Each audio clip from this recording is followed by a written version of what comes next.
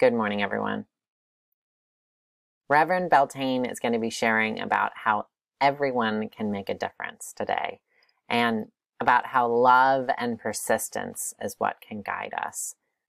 Right now, we might be feeling a bit overwhelmed by all that is happening in the country, and I wanted to dive further into that idea of persistence, that we can do hard things, that you can do hard things, and the work that we need to do together to hold one another accountable for our actions and care for each other deeply and truly is hard work.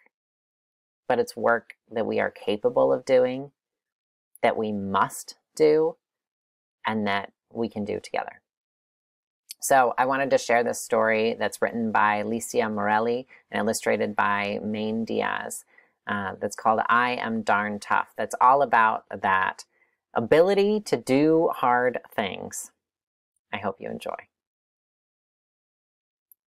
I remember tying my shoes. Sun on my skin and wind in my face. I remember the crunch of the dirt beneath my sneakers and my legs kicking up behind me, rocks, roots. I remember running through mud, puddles mirroring the trees around me.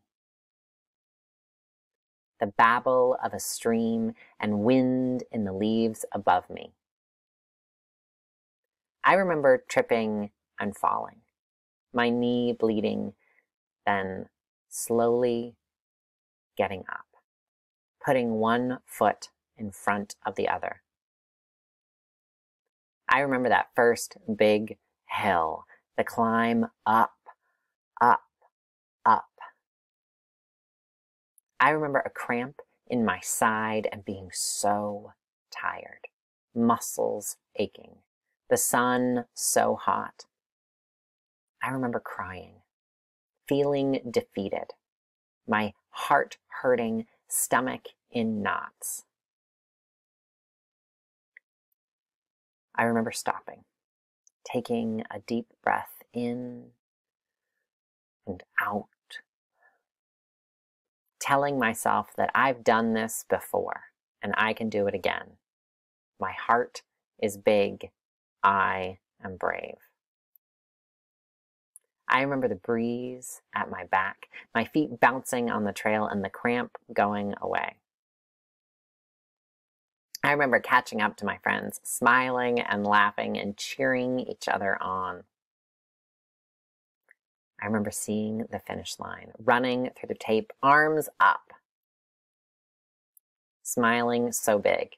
I did it. We did it. I know now that I'm strong on the inside. I am strong on the outside. I am darn tough. I believe in you, and I believe in us, in that we can make a difference, because we all have experience doing hard things. And our country is at yet another precipice at this moment, and we can do this together. We can make change, we can hold people accountable, and we can do the hard things that need doing, because we are all darn tough.